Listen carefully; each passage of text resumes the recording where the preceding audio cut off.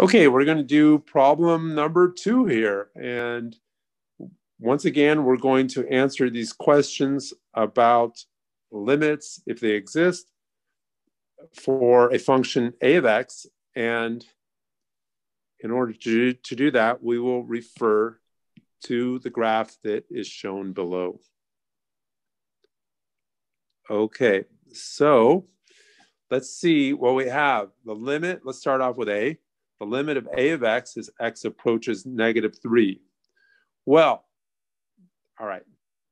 This, as we can see, at x equals -3 is a vertical asymptote. So I will say that in general, I'll say the limit doesn't exist, but we are also looking at infinite limits. And there is an infinite limit here, and the infinite limit is not a true limit, but it is an indication that the function becomes very large, and very is just an adjective I use, but you can make it as big as you want. If I wanted to make the y coordinate 1 billion, I could by choosing an input value for x that's close to -3. And I see if I come from both the left and the right-hand side, it keeps going up and up, and that's infinity. And the limit of infinity as x approaches a number corresponds to a vertical asymptote. So I see vertical asymptote, that's going to give me an infinite limit. Now, at x equals 2, there's another guy right here, x equals 2. I see also a vertical asymptote. For b, it asks us, what is the infinite limit as x approaches 2, but from the right? Now, do you see why I'm saying from the right?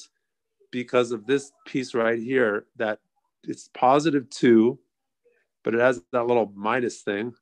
And that means I'm coming from the right. And if I come from the right, what's that limit? It's going down. Oh, sorry. I said exactly the wrong opposite thing. I think you see that's from the left.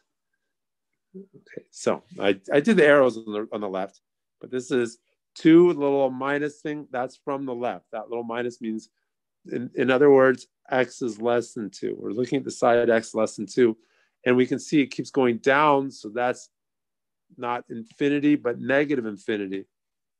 Vertical asymptote tells us, okay, it's going to be infinity or negative infinity. Now, from the other side, this is from the right, because it has a little plus there. So it's from the right, means x is going to be greater than 2. I come from the other side, and it's going up and up and up, and it just keeps getting as large as we want to make that. So that gives infinity. Okay. Now I see another asymptote for d. X approaches -1. That's the line x equals -1. And, we can see there's a vertical asymptote. I have the little dotted lines, but besides that, we should see there's a vertical asymptote. And if I travel along the curve, I see it keeps going down, so I'm going to put negative infinity. We're supposed to state the following: the equations of the vertical asymptotes. Well, I did that as I went along here.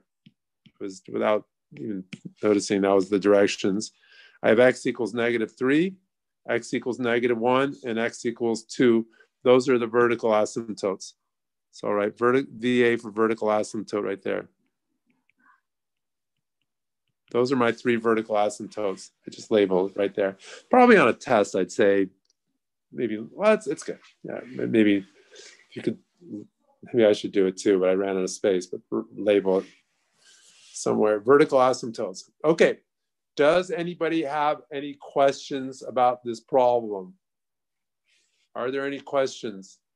I know it's hard to see everything because I could not put everything all in one picture without having some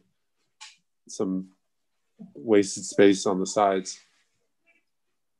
For my answer, I just put x equals -3, -1 and 2. Is that okay? No, it's x equals. You should write x equals. I mean, it's not that much extra work. So okay. X equals -3, x equals negative 1, x equals 2. Yeah, you should write it like that. Thank you. Well, thank you. Okay, we're going to turn this off. Okay, so the video is ending.